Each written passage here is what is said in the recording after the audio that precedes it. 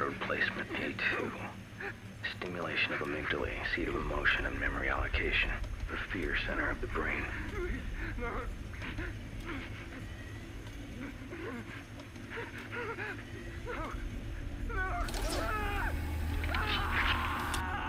Subject feels as I do. This vessel is far too weak to withstand the psychological weight I myself bear daily.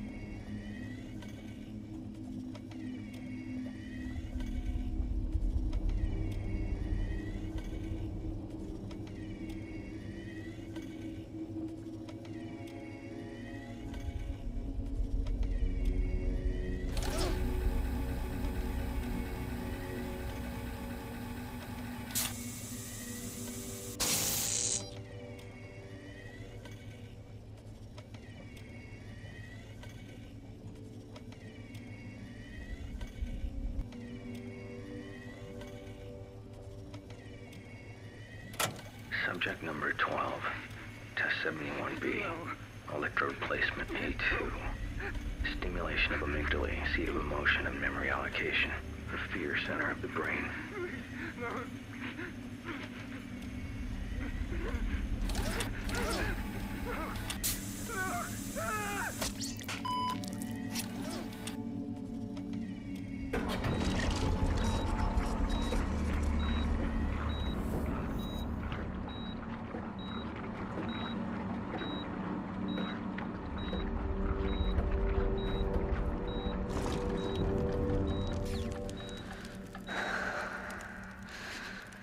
Father, if you only knew how satisfying that look on your face is. Did you actually think if you locked me away, I would just cease to exist? Out of sight, out of mind. You did. You did. Didn't you? Oh, you were never out of my mind.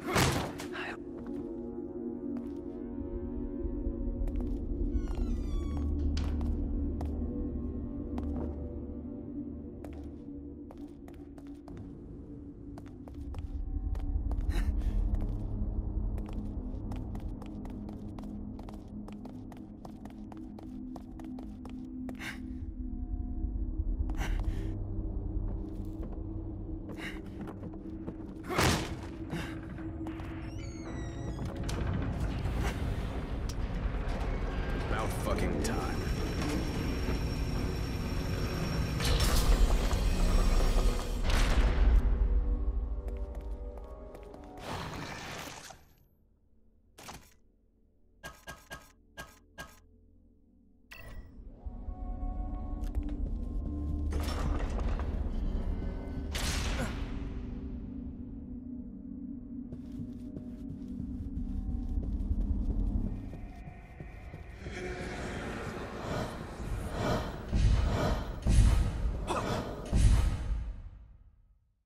Slice clean, all the way. No cure for what I'm going to do to you. Peel pristine skin. Thoughts from the mind. Ruvik?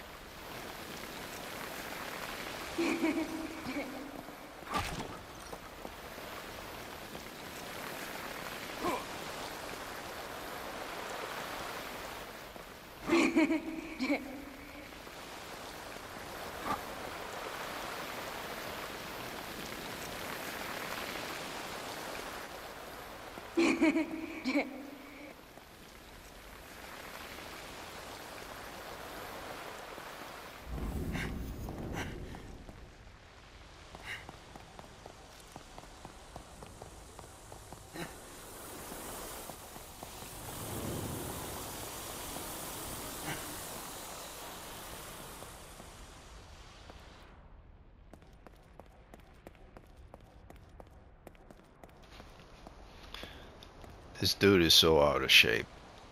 I mean, he can't even run for 30 seconds.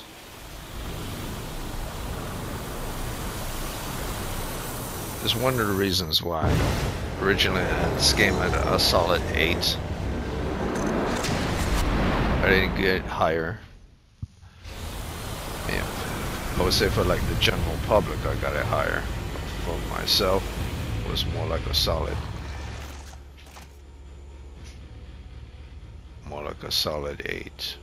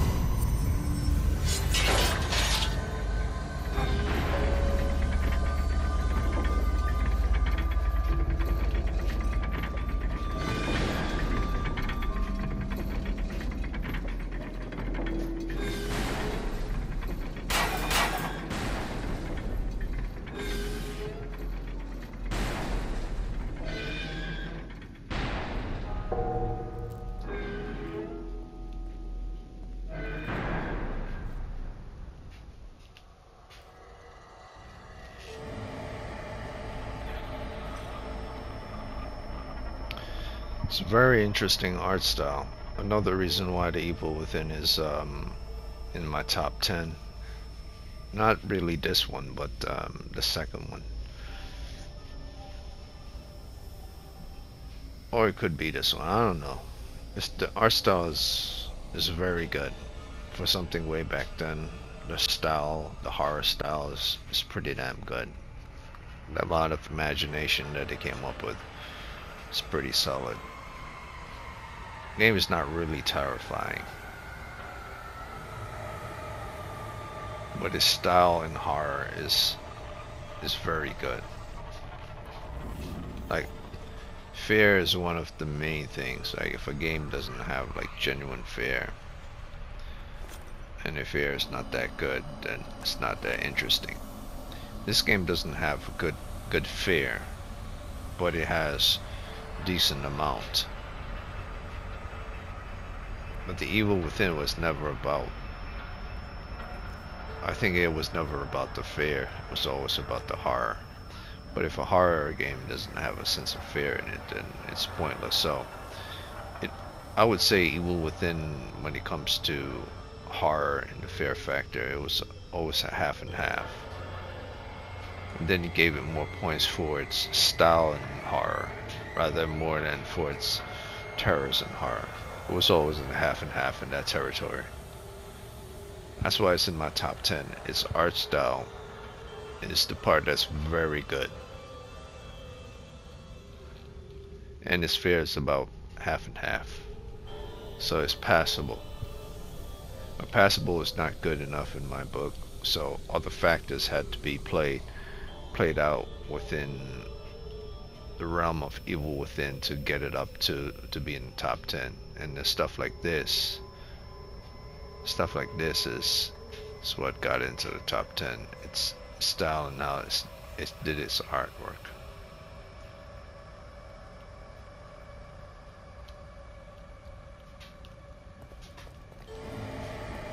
See, if this came out way before Resident Evil 7, so it influenced that game greatly, as well as PT. So they did a real good job in this.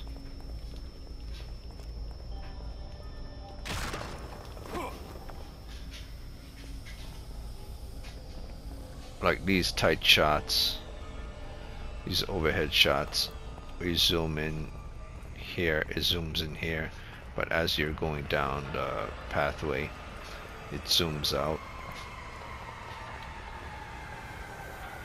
As you're getting closer, it zooms out. Sure.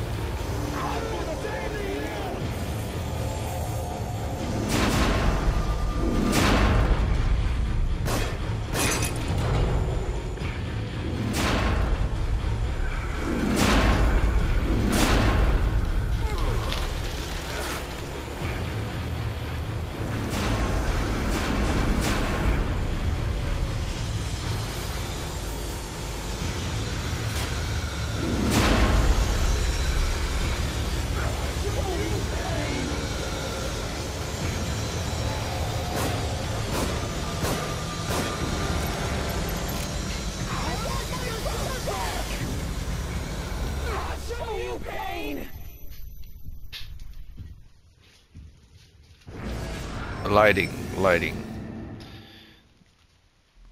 Concede the light on the doors for where I'm supposed to shoot the locks. The lighting in that section didn't work.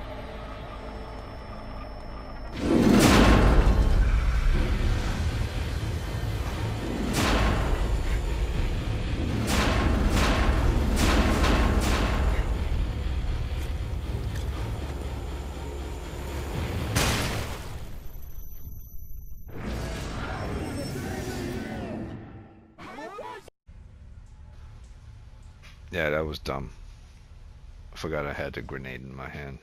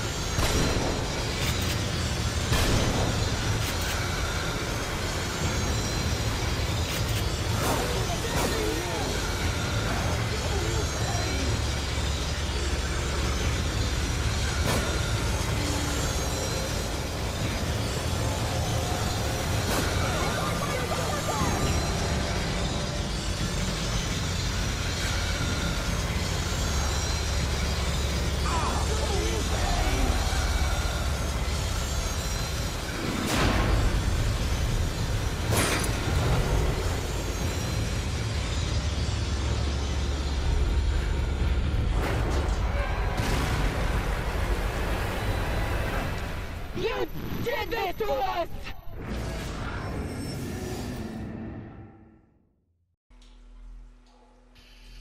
And here's another thing you could, why I believe, other than the fact that sound effects, with regards to walking through hedges and stuff, wasn't good.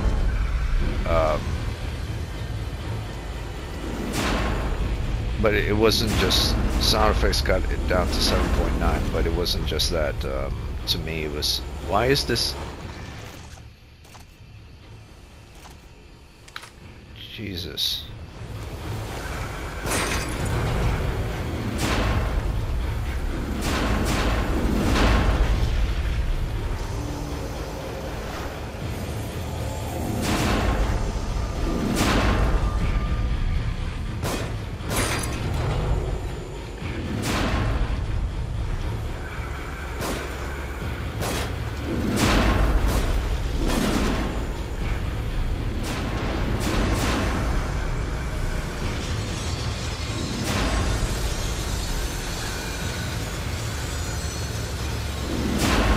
these situations as well.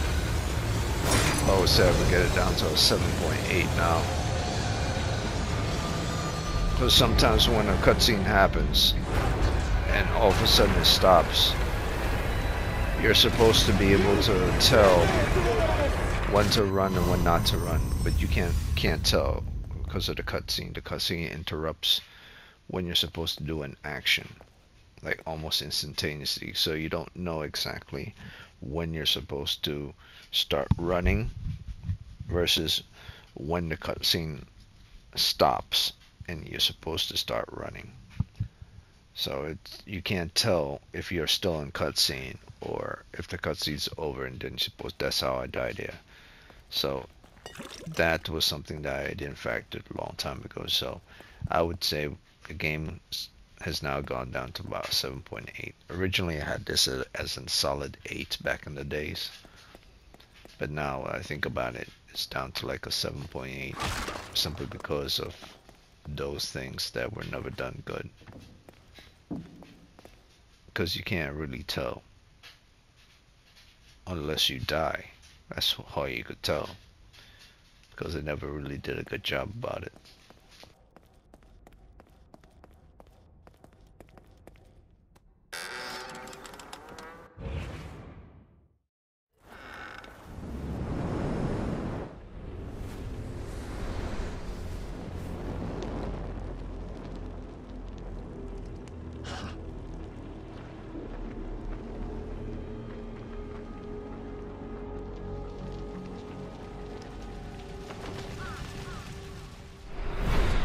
Why was I led here?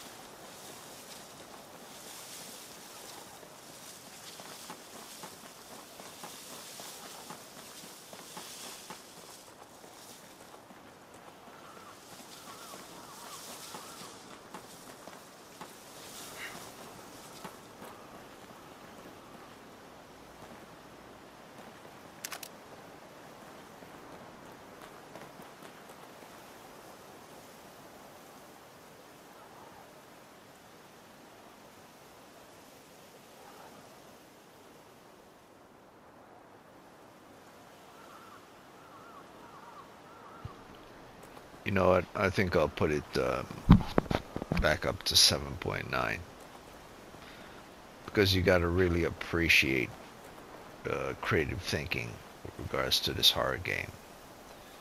This huge open field, a small college chair, and then giant sized head inside of a room mixed with a puzzle and something's chasing you. Brown sky, green flowers.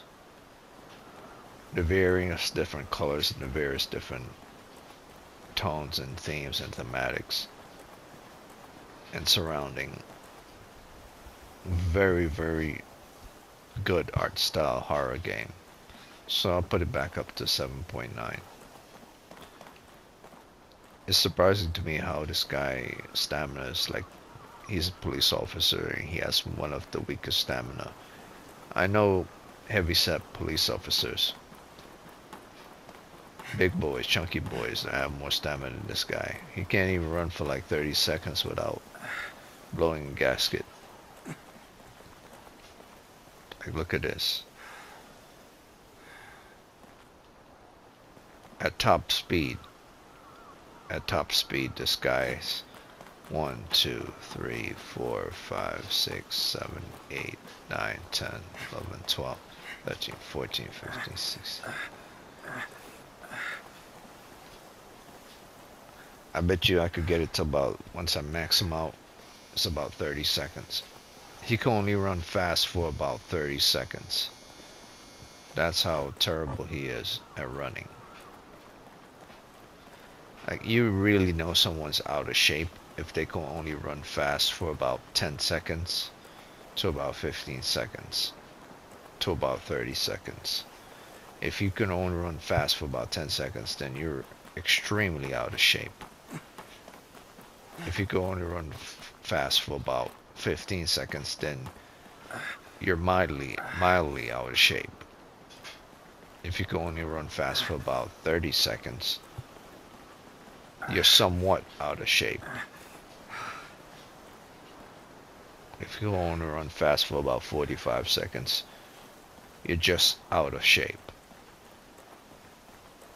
And a good 2-minute running fast, that means you're in low level, you're in shape. If you could run fast for about a good minute, at top speed for about a good minute, you're in shape.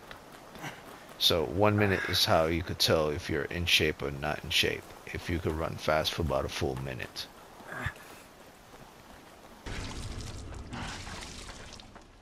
Hey, I think there's kids in there. You don't need to have six-pack abs and all of that crap and huge muscles. You just need to know if your cardio is great. If your cardio is great, then you're in shape. Somebody, open the door! Ruben! Ruben, you have to climb!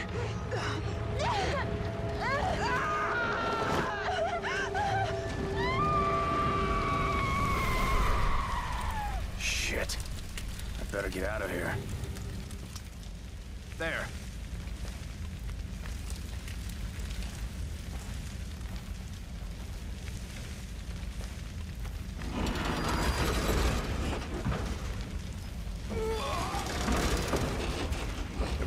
Your cardio really defines how strong you are. Because your body mass is a genetic thing. Growth spurts based on adolescence to adulthood. And if you don't have that bone anatomy or structure anatomy passed down from your parents, then all you could deal with is the structure of the body for which you're given. But the difference between those who have the benefit of having larger body and better muscle tone is their lungs and breath control. That thing stays the same for everyone. Amount of breaths you could take, amount of how long you could hold your breath underwater, how long you could go for runs. It's all, whether your lungs is larger, your arms are larger, or your muscles are larger, none of that stuff makes difference if you don't have good breath control. And that stuff happens with training and keeping a body in shape with regards to your endurance, how much the body can endure before it gives away. It's less about body mass and body muscles and structure, more about lung capacity, respiratory strength, the type of food you're eating, so on and so forth. So I know this guy Castellanos is completely out of shape, because he be eating nothing but crap food and drinking coffee all the time. Probably don't do any type of working out.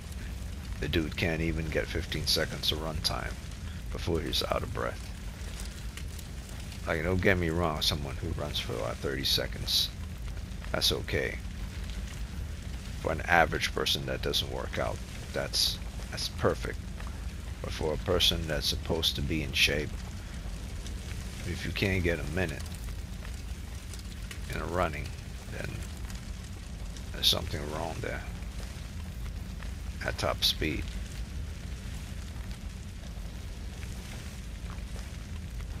Best part, it doesn't really have to be at top speed, as long as you're running, not jogging. If you can run, whether it's at top speed or just at running speed, if you keep up you're running for about a full minute, then you should be fine.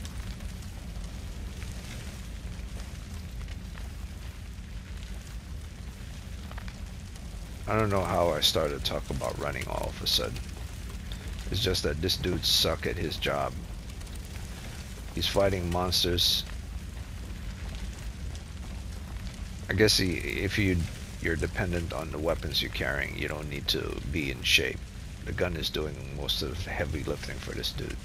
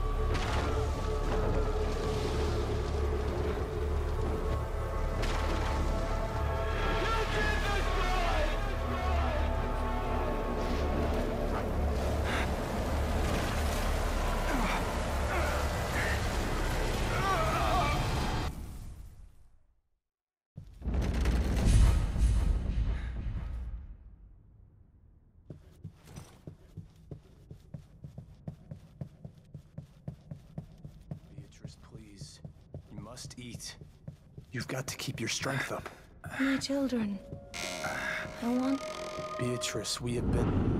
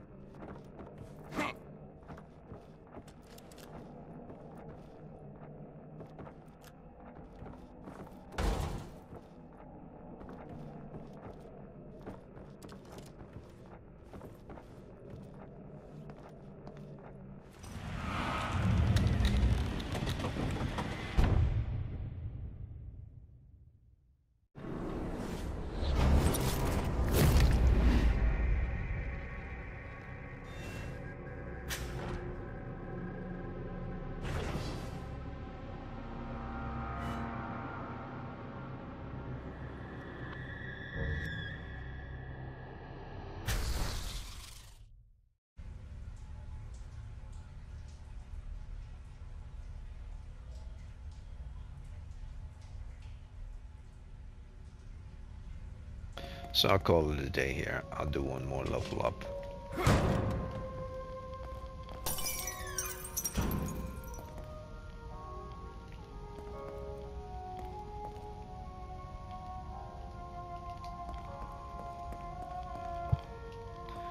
These were those things from that creature in Evil Within 2. Had those chainsaws for hands. Spinning chainsaws. Circular chainsaws. My head.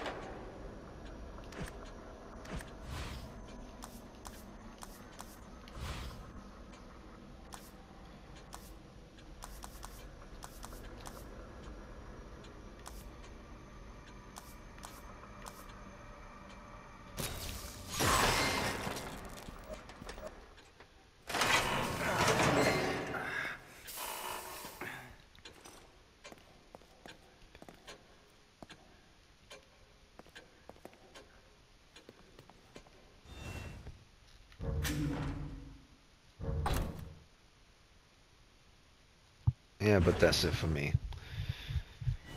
Mostly talk about running towards the end. It's just that this guy's running is just so terrible. But I took points away from it when I first played it anyway, so it doesn't matter. I'm still at 7.9. So that's it for this one.